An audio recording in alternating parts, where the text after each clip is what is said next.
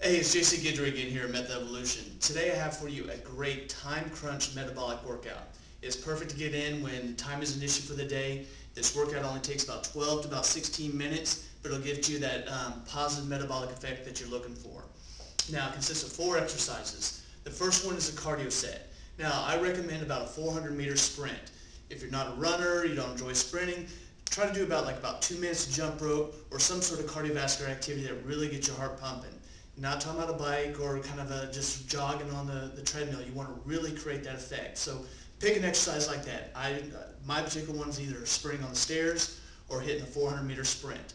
But do that.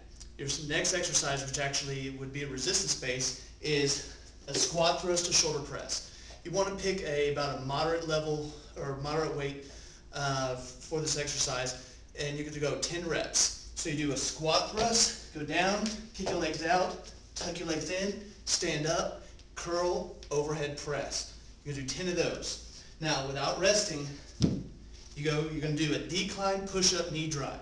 You're going to put both feet up on a bench or chair.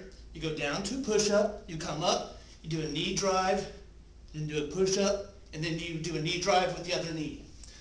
Now, the third exercise in that metabolic set is actually dive bombers. You go back to a down dog position, bend your elbows, come under the fence, go into a cobra stretch, elbows locked, hips down, and then you go back the reverse direction, back through the fence. Do 10 of those. So what this is again is a cardio set, a squat thrust, curl to shoulder press, decline push-up knee drive, and then dive bombers.